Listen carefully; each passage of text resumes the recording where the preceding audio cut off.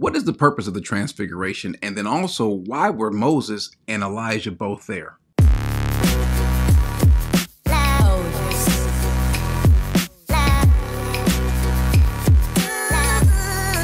The Transfiguration is a monumental and crucial event. We've got three of his disciples who are going to give an account of what they saw. But there's something interesting that's also there that needs to be explained, and that is, why were Moses and Elijah, who were no longer among the living, why were they there? This account is told in Matthew, Mark, and Luke, but let's go to Mark chapter 9, verse 6 and listen to it. 6 days later, Jesus took with him Peter and James and John and brought them up on a high mountain by themselves. Now, there's some questions as to which mountain this is. We won't deal with that at this moment, but brought up to a high mountain. Was it Mount Tabor? Was it a different mountain? That's not really an issue at this point, but let's continue. And he was transfigured before him. This word transfigured, this word metamorphothe means to transform, to be changed, and we get the same idea in our English word metamorphosis. And so there's something that's happening with Jesus right before their eyes. He says, and his garments became radiant, exceedingly white, as no launder on earth can whiten them. Elijah, here it is, get interesting right here. Elijah appeared to them along with Moses, and they were talking with Jesus. So the question is, what was their conversation about? Well, in Luke 9, we find out what it is, 9:31, who appearing in glory were speaking of his departure, which he was about to accomplish at Jerusalem. So what was the conversation about? They were speaking about Jesus' impending departure. Why is that? Well, we'll come to that in just a little bit, which is going to explain the reason why both Moses and Elijah was there. And going back to it, verse 5, Peter said to Jesus, Rabbi, it is good for us to be here. Let us make 3 tabernacles, one for you, and one for Moses, and one for Elijah. For he did not know what to answer, for they became terrified. Then, and this is important, a cloud formed overshadowing them, and a voice came out of the cloud. This is my beloved son. Listen to him. This is important. All at once, they looked around and saw no one with them anymore except Jesus. So therefore, after that, you don't see Moses, nor do you see Elijah. So the question is, 1, why is this happening? And then 2, why is Moses and Elijah there? Well, to answer the first question, why is it happening? It necessarily brings in Moses and Elijah. Now, before we go any further, remember a couple of things had just happened. 1, Jesus had just had the conversation with them when he asked them, who do men say that I am? And then he asked them, but who do you say that I am? And he says, you are the Christ. And what was Jesus' response? He says that flesh and blood didn't reveal that to you, but only by the power of the Holy Spirit. So he's revealing to them, making it known to them that who he is the Christ. That is, he is God who is appearing with them. He's letting them know that his identity is in his deity. And upon that understanding and that profession of faith, that is what he is going to build his church off of.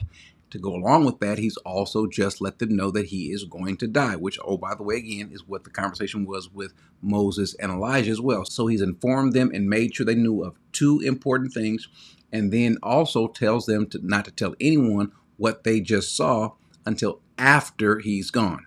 Now, how does any of this relate? Why is Moses and Elijah there? Why is he speaking about his upcoming death?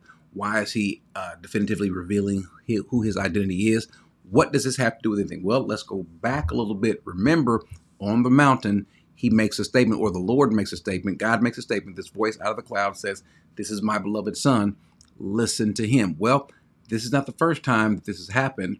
Moses encounters the Lord, and the Lord says the same thing to him. In Exodus 23:20, it says, behold, I'm going to send an angel before you to guard you along the way, and to bring you into the place which I prepared. Be on your guard before him and obey his voice. Do not be rebellious towards him, for he will not pardon your transgressions, since my name is in him. But if you truly obey his voice and do all that I say, then I will be an enemy to your enemies and an adversary to your adversaries. So what does he say? He says this term here, he says obey or listen to him. The same word that's used here in the Hebrew is the same understanding of the word that's used in the Greek in Mark. Listen to him. Obey what he says. Also of importance, Moses wants to see God's face. Obviously, he can't, and he wants to see his glory. So what does God do? In Exodus 24:15, then Moses went up on the mountain. Again, we're not sure which mountain that they were on when Jesus was transfigured, but Moses on a mountain, and the cloud covered the mountain. The glory of the Lord rested on Mount Sinai. and the cloud covered it for 6 days. And on the seventh day, he called Moses from the midst of the cloud, and to the eyes of the sons of Israel, the appearance of the glory of the Lord was like a consuming fire on the mountain. So let's understand this. So Moses gets to see a small portion of the glory of God. And what does it do to Moses' face? He has this radiance. His face shines too. The problem is, though, with Moses, he still never gets a chance to see the face of God. Similarly, with Elijah in 1 Kings chapter 19, he is on a mountain as well, and the presence of the Lord shows up. And in this instance, Elijah takes his mantle and wraps it around his face, covers his face. Why? Because he cannot see the glory of the Lord as well. The problem is we've got these two men, these two important figures in history, Moses and Elijah, who may have wanted to see the face of God, but did not.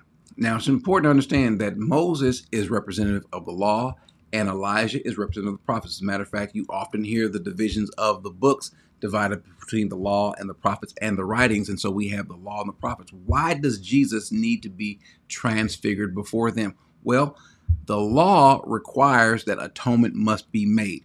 What does Jesus come to do? He comes to fulfill the law. And how does he fulfill the law and put an end to it? How does he do so? He does so by completing or doing what the law dictates, by being the atonement. Remember in Leviticus 17:11, this is during the law, and God says that I have given the blood on the altar to make atonement for your souls.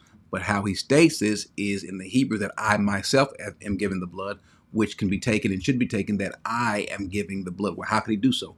Because as Jesus just identified to his disciples and as they've been told, he himself is God. Just like Joseph was told that his name shall be called Emmanuel, God with us, Jesus is God with us.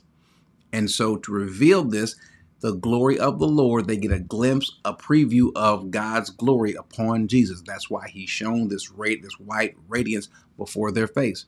And so what did Moses want to see? What did Elijah want to see? The face of God, the glory of God. And they got a chance to view that in the person of Jesus. And just like Jesus was fulfilling the law, so too what the prophets have been preaching is also being fulfilled, that you're going to have this Messiah, the Son of the living God, God himself being the king.